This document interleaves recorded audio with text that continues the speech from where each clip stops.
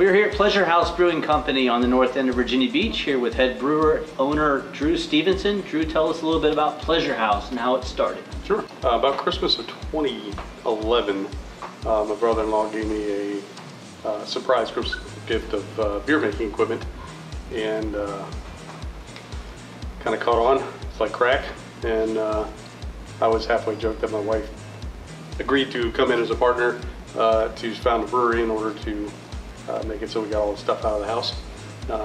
In order to get that going, I figured I'd make beer. I need somebody to run in front of the house, so we talked to our buddy Tim O'Brien, who was sort of heading up the craft beer thing down at the Lynn Haven pub. And after that, we put things together, started making beer, and here we are, 5-6 years later.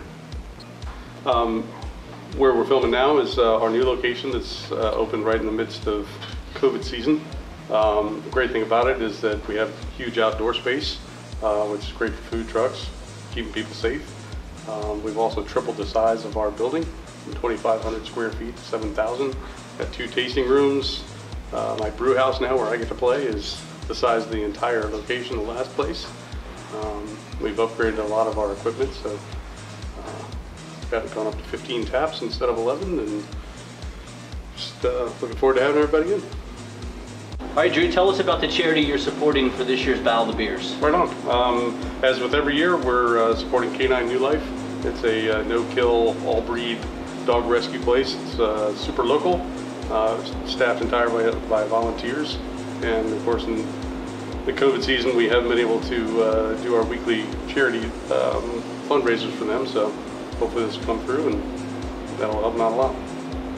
And then finally, last but not least, tell us about the beer for Battle of the Beers, which is Crack Seeds. Yeah, so this is a collaboration with Jesse Weichel over at Aloha Snacks. We focus on a lot of Hawaiian themed food.